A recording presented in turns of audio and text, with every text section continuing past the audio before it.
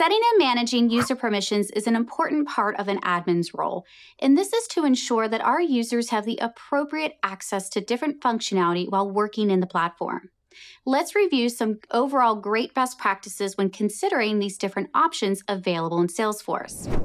Now, the available options for managing user permissions includes profiles, permission sets, and permission set groups. Now, user permissions include different access across the org, so the ability to send emails or create reports, or permissions specific to certain applications, like the ability to import leads or transfer cases. This also includes access to objects and fields, for example. So what should we be using and how should we be using these different options together to better control permission management for our users? Let's start with the profiles. The profile provides a user's minimum base level settings and permissions to perform different functions, and every user is assigned exactly one profile. We suggest using the minimum access Salesforce standard profile as a baseline to then customize to provide some default settings for our users that include their page layout assignments per objects, default record types, IP range restrictions, and login hours. Permission sets are used to grant additional permissions for specific users on top of their existing profile permissions. Permission sets can be used for most things controlled at the profile level, like access to system and app permissions and access to objects and fields. A user can be assigned multiple permission sets.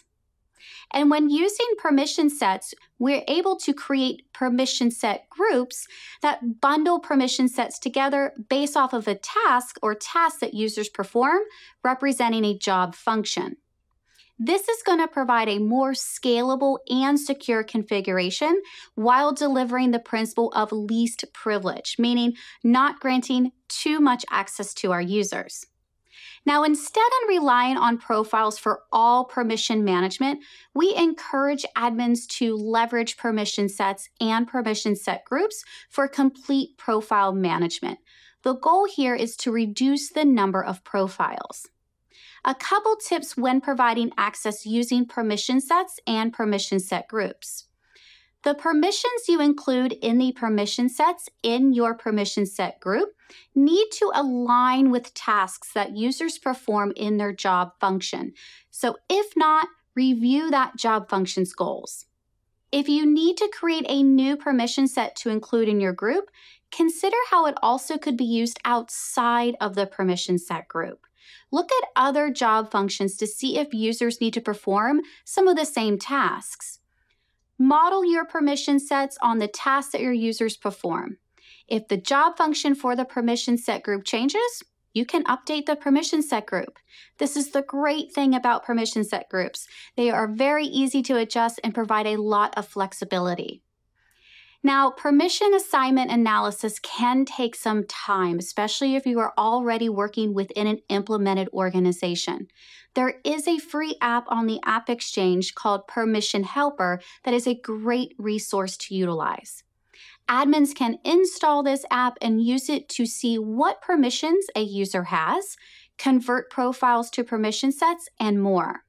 So for example, you might want to grab permissions from an existing profile and then use the app to convert those into permission sets to then bundle within permission set groups. When you complete your analysis, you can begin to migrate your profile-based model to that more flexible permission set and permission set group model. So putting it all together, admins are watchguards to ensure that our users have the appropriate access levels for their jobs. Granting and managing user permissions can be an iterative process in evolving and growing organizations.